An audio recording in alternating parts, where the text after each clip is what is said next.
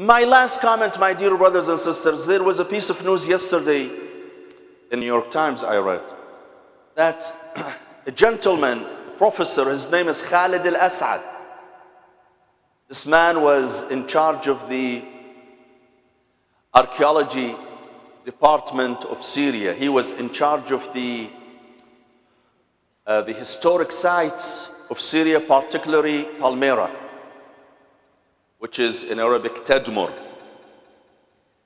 This man devoted 40 years of his life taking care of the artifact of Syria. 40 years of his life watching after these precious items. And he was a major source, major authority in artifacts in Syria. This man, instead of being appreciated, honored, ISIS took him from his house. He was 83-year-old, imagine. When ISIS took over Palmyra, his relatives advised him to leave. He says, no, I'm not leaving because I'm 83-year-old. They are not going to come after me. Unfortunately, they did. They went after him and they executed him by beheading him. And not only that, they displayed his body and his severed head in the main square in the town. This is a matter of embarrassment for Muslims, my dear brothers and sisters.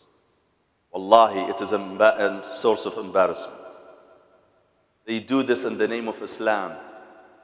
They kill scholars in the name of Islam, in the name of Allah. The word Allahu Akbar has become synonymous to terrorism, to murder. When they kill an innocent people, they invoke the name of Allah. They say Allahu Akbar. For foreigners, Westerners, when they hear the word Allahu Akbar, to them, it means killing, murder, death, terrorism. Our religion is being hijacked by this group, ISIS. And it's a matter of agony to see a leader in an Anbar. I was watching him yesterday. You know, Anbar has been occupied by ISIS. A leader of a big tribe in Anbar issued a statement. I saw him myself. He was telling Saudi Arabia that we are willing to join you in your war against the Houthis. Why don't you go and liberate your own land from the ISIS? And instead of offering your help to the Saudis to fight the Houthis, why don't you go and liberate your own land that has been occupied by these thugs, murderers? You don't have to go and kill the Houthis all the way in Yemen. All you need to do is be brave, patriotic, and go after the terrorists in your own land. See how sectarianism has been dividing us, making some of us so blind that we do not see the truth anymore.